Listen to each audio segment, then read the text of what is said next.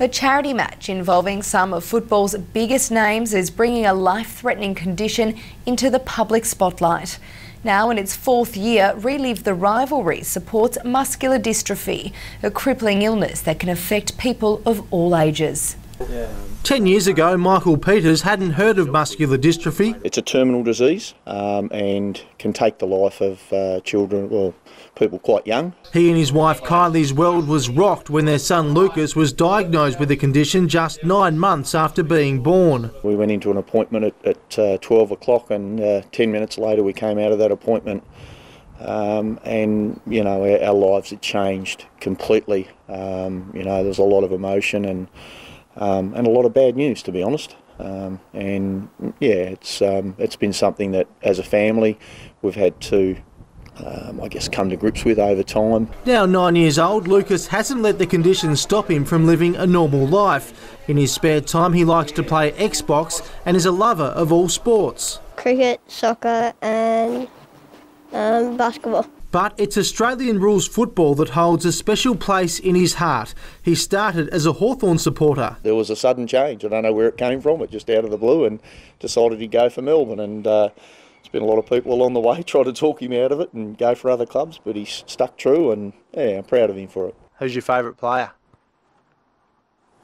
Nathan Jones. Nathan Jones? Actually, Jesse Hogan. Oh, you've changed. Why do you like Jesse Hogan?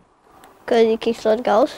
Muscular dystrophy is a rare condition, only affecting around 80 Tasmanians. Raising funds sometimes gets lost in the bigger picture with all the large charities who have a much higher profile than us. That saw a family friend of the Peters have a brainwave. When I got out of football halfway through 2011, I just felt that we miss out on so much in Tasmania, and obviously Michael's son was crook, and I just thought that if I could combine both and call upon the networks and people I've met over the journey, we might be able to pull something off.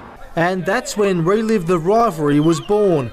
Now in its fourth year, some of the biggest names in Australian rules football have played in the match, including Brendan Favola, Tony Modra and Terry Danaher, with local hero Matthew Richardson set to make his debut this year. People get to play football in front of their children for the first time. Instead of reading a scrapbook and they see Dad played footy, they actually see Dad play live, and brothers play with each other, or mates that have played in State of Origin games and stuff 20 years later play again. So it's a fantastic thing for a lot of reasons. This year's match will be held at North Hobart Oval this Saturday from 2 o'clock. What do you like about Relive the Rivalry? I get to see all the superstars, like the AFL players. 100% of all profits raised go directly to the cause. Any help we can get is just wonderful. In Lucas's case, his diagnosis suggested that he'd lose the battle very early, but he's proving them wrong at the moment. Brent Costelloe, Win News.